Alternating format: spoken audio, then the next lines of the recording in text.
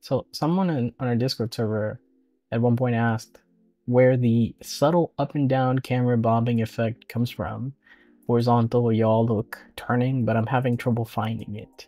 Even when taking local tick functions are disabled, I still get the subtle bobbing effect when I apply horizontal inputs on the mouse, even though the camera itself isn't moving. So this is a very interesting question about our realistic assault rifle template, which I wanted to answer. So let me hop over to the engine. Okay, so I'm now in the realistic assault rifle template. This is a clean version of the project. Well, almost clean. This isn't in the clean edition. And what this person is referring to, I'm guessing, is this effect when you turn.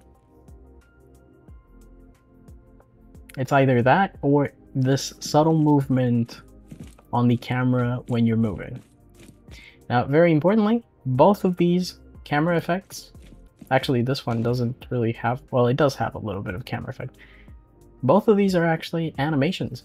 So they're playing an animation on the camera.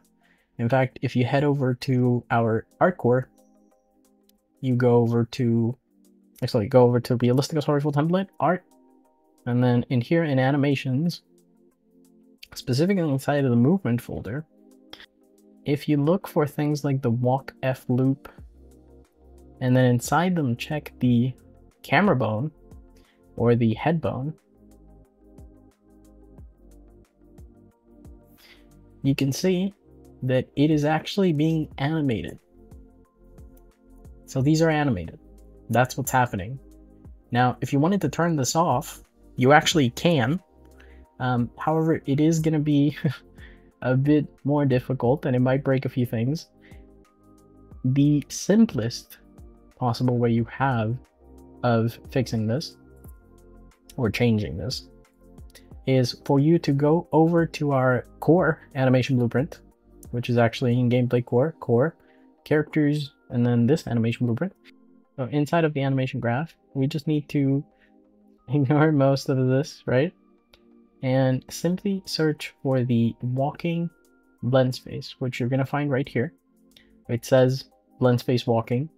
And now if inside here you add a camera ignore, so basically the way you would do that is layered blend per bone, and then you simply add this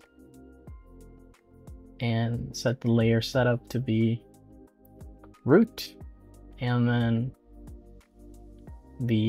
add another one and say head -1. This just takes out the head from this, so it's going to take in the walk blend space and it's just going to say, hey, just take out the head part.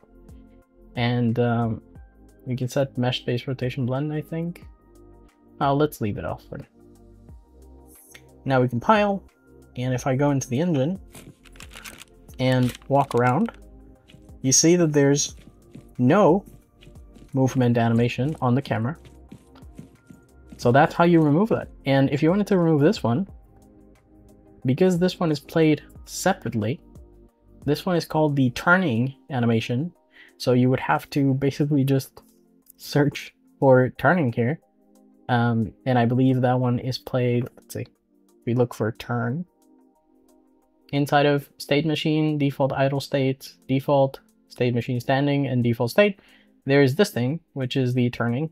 You can see that it says apply additive, and it's applying this thing, which is called cpose sequence turning. And I think you could probably just find that one here. Yep, it's in the main animation graph, so you don't have to search for it.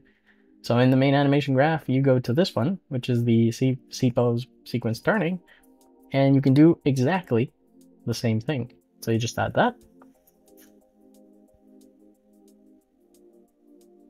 And now, if you turn your camera, there's going to be no camera animation playing. And that's it. That's pretty much all I had for today. If you like the realistic assault rifle template and you don't really know what the heck this is, you can check it out in the description. I'm also going to leave a blog post in the description talking a little bit more in depth about this, but basically, I mean, if you've watched this, it's the same thing. And yeah, I'll see you in the next one. Peace.